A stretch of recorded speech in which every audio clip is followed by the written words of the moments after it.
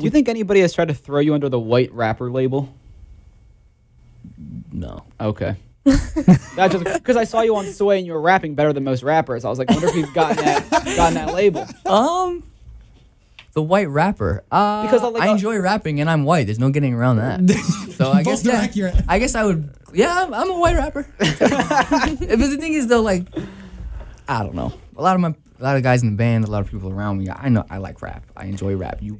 Sure, I'm a white rapper and I make pop music. I'll go 16 for 16. I would love to rap alongside with anyone. So let's see what happens.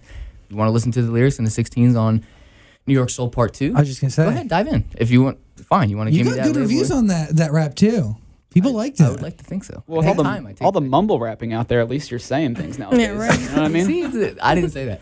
I did. I didn't. I'll take full credit for that one. We're literally just DJs, so it's like, why are we? It's not like it's that serious.